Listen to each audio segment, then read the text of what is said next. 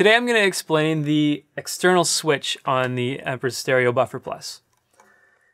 The external switch jack is on the top of the Stereo Buffer Plus, and you can connect any momentary normally open switch. We made this one for I think about $10. You can get them online as well. And they just need a standard guitar 2-conductor patch cable. So you'd plug it into there and to your pedal. And now we need to configure the Stereo Buffer Plus to actually use this switch, because right now it's not going to do anything. So to do that, we need to enter startup configuration.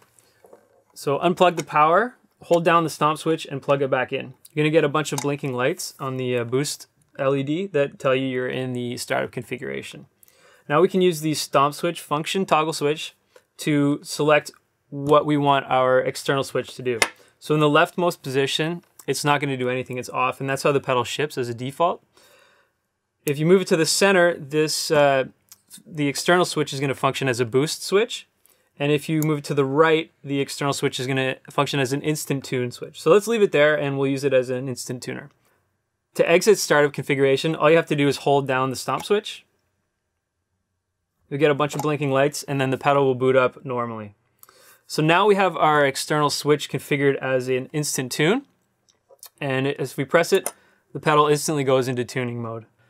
Setting up the external switch doesn't change the functionality of the onboard switch. So if, for example, I had set this up as a boost switch and I was using the onboard switch as a boost as well, they would both function as a boost switch. I don't know why you do that, but if you have a really long pedal board, you need a boost at each end, you're covered.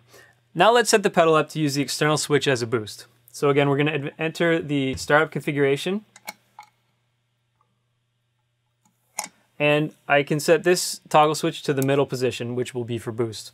Hold the stomp switch to exit. And now this external switch is operating as a boost. The really nice thing about this is I can use the onboard switch in AB or AY mode and still have a selectable boost available, which you wouldn't normally be able to do without using the external switch. So that's a quick overview of the external switch on the Stereo Buffer Plus.